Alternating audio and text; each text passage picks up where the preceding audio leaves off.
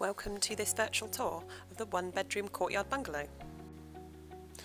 On the approach to the property, you will see there is parking provision and a paved area where the bins and recycling are stored.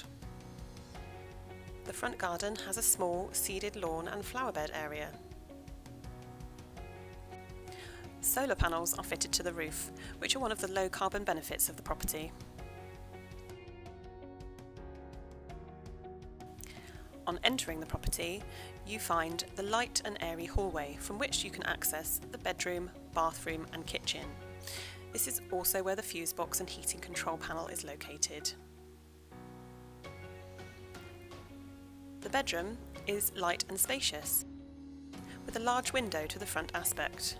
The property benefits from triple glazed windows throughout as part of the low carbon specification.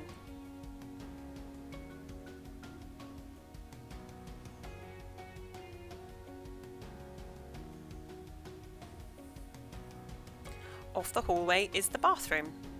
In this plot, we have installed a shower with a wall-mounted seat rather than the usual shower over a bath, as it has been designed to meet the tenant's specific requirements. All bathrooms come with non-slip flooring as standard. Tenants had a choice of two colours for the flooring.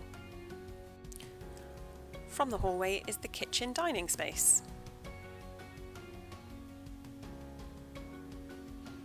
Within the kitchen, there is space for a washing machine.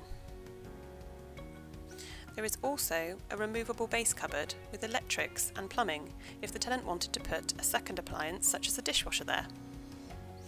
There are also spaces for a cooker and fridge freezer. There is a cooker hood extractor fan gifted by the council, which will act as an extra boost in addition to the mechanical ventilation heat recovery system that is continuously running in the background. In addition to this, there is a remote control operated skylight with built-in sensors that means it will close automatically if it rains. There is plenty of space provided for dining furniture. There is a kitchen storeroom which houses the hot water cylinder and maintenance control boxes. This can also be used for storage of other items.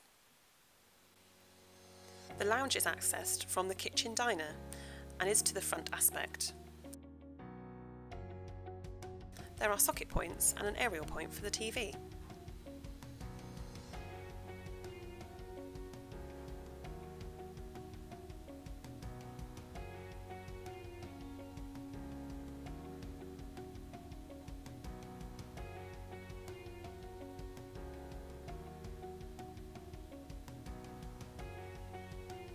The courtyard garden is accessed via the kitchen. This is where the air-source heat pump is located, and also the battery pack for the solar panels. The shed is provided as part of the cycle storage solution.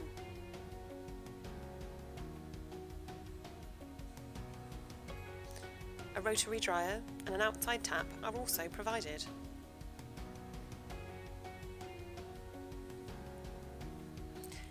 This concludes our virtual tour of this house type.